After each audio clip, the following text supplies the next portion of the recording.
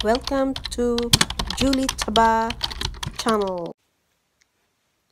Hi guys! Another hours again, and I'm going to teach you how to clear your watch history, your watch time, and the videos on your watch later. Okay. Sa mga Pilipinos,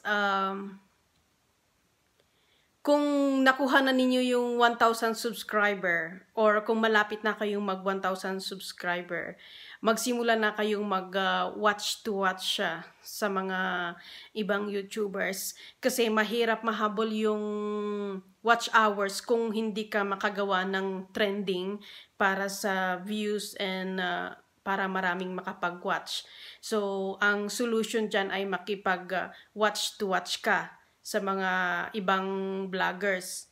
Okay? So, at unang-unang requirement sa watch to watch is dapat matutunan mo kung paano mag-clear nung watch history mo, watch time mo, at yung mga nasa videos mo na na-save mo doon sa watch later. So, here we go. Stay tuned in my tutorial. Siyempre, punta ka sa YouTube icon. At ganyan na ang resulta. Ngayon, i-click mo yung picture profile mo. At ganyan ang kasunod. So, i-press mo yung your channel.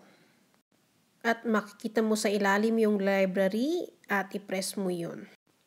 Step 5, hanapin mo yung word na history. At i-press. Pagkatapos niyan, hanapin mo yung tatlong dot sa itaas. At i-press mo yun. Tapos, click mo yung history controls. Clear watch history, clear search history. Ngayon, press mo lang yung mga clear search history at clear watch history. So, ganyan ang resulta. Wala ng videos na makikita.